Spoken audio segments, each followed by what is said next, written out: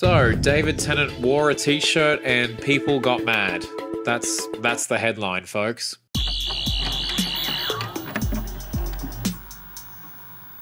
So I got a comment on one of my recent videos saying, "What is your opinion on the recent David Tennant drama?" And I was like, "Oh, what's the David Tennant drama? What's happened? Has he said something against Doctor Who? Does he not like his sonic screwdriver? Does he not like Russell T Davies? What's happening?" And so a few days later, I found that the controversy they were referring to is the fact that David Tennant wore this t-shirt here.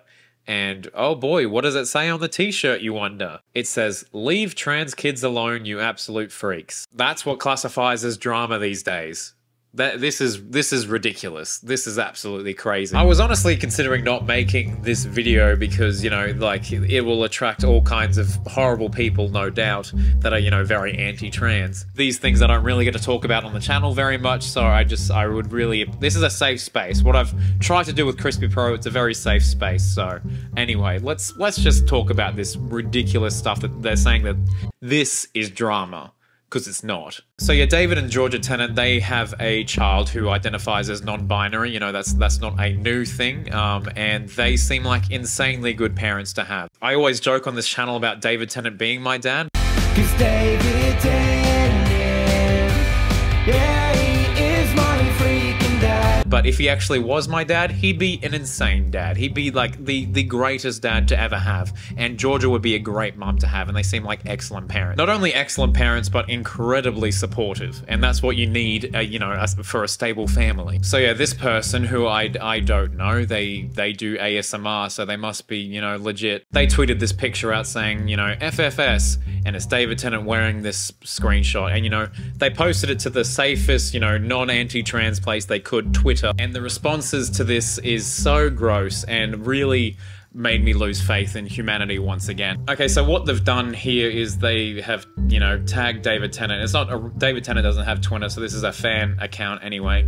So good stuff, and they've given it a thumbs down. But then they also had the audacity to tag Georgia Tennant, and I think that's vile. I think you should, like, these people are real. These are real people, and I don't think you should bother them with your incredibly outdated views of the world. And then they say, "Georgia Tennant, do you think your very young child's made-up identity crisis will kickstart their acting career? Better than simply having two acting parents to line it up for them? Isn't the kid 10? My youngest is 11 and doesn't know what non-binary means. Why does your child have this knowledge?" Oh my god. I really feel sorry for your child having to deal with you. You must have nothing better going on in your life than to bother Georgia Tennant. Georgia's like pretty active on Twitter, so I have no doubt that she's probably seen this. But I really think and I hope that she'll be unbothered by this stuff, because no doubt, you know, being on Twitter, she sees it a lot. But as I said before, David and Georgia seem like incredibly good parents, and they're always wearing, you know, like pro-trans pins. Like there was a really cool TARDIS one that they were wearing all the time. But David going from a pro-trans pin to a t-shirt, that's just too much, and that qualifies as drama. The other replies, "Unfortunately, his job depends on him declaring himself an ally. You call it cowardly, but he has to make a living."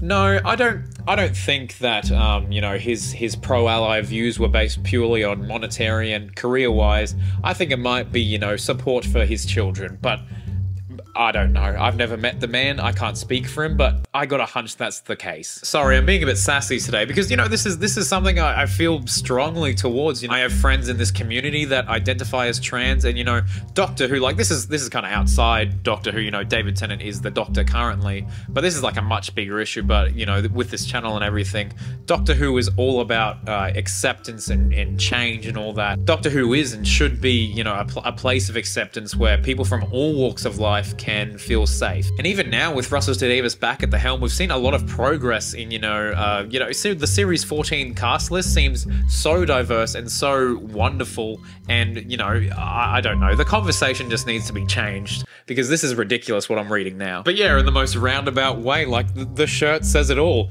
If you got a problem, just leave them alone. I mean, honestly, I can't imagine being on this app and reading this kind of nonsense. I mean, even doing a quick Google search, like, so this is a trigger warning here, but data indicated that 82% of transgender individuals have considered killing themselves and 40% have attempted suicide, especially amongst transgender youth. Having these people that just love stirring the pot and, you know, for some reason can be verified on Twitter. Like, they shouldn't be verified. They should be off the app. Like, this is, it's disgusting. It's disgusting. That's what it is. Sorry, I really did go into this video thinking I could keep it upbeat, but like, as I said, it is something I'm passionate towards, and, you know, it's not the, you know, the most fun topic, people bashing on trans kids. But anyway, doing research for this video, I also found another banging tweet from Ollie London. I don't know who this person is, but they have a lot of followers, and I think they're quite controversial. I don't know. I don't really want to know more about them. But get a load of this. Doctor Who comes out as transracial. The TV character, who has been Caucasian since 1963, had suddenly morphed and changed race. The new series will also feature trans activists as one of the leading ladies. In quotation marks. Trans activist Yasmin Finney recently spoke at London Pride dressed in just a thong and a see-through dress, demanding protect trans kids.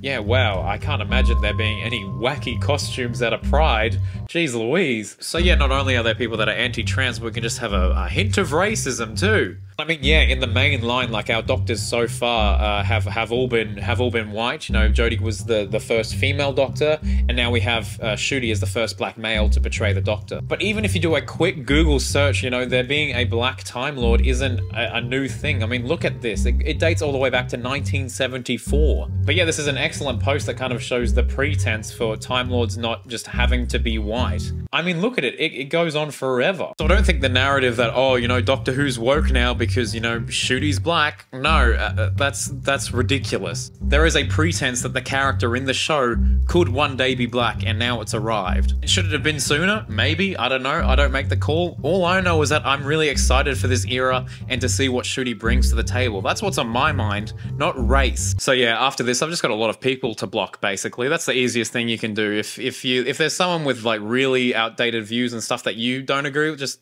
get rid of them. But on a lighter note, this is very much like a vocal minority. Like a large part and a huge part of my Doctor Who journey, like online, has been 99.9% positive. There are just those teeny tiny 1%ers that will try and ruin everyone's day. Maybe this vocal minority, you know, could, you know, think about how they use gendered language, or, you know, speak out in support of transgender people and transgender rights maybe once in their life. But anyway, please leave your thoughts in the comments below around this David Tennant drama, and try and be respectful. You're allowed to have different views, but we're not a place of hate, all right? Just keep it respectful. It's a discussion, okay? Next week will be something more fun, I promise, but in the meantime, please like this video, please subscribe if you've not already, and in the word of David Tennant, who is an absolute legend, allons-y!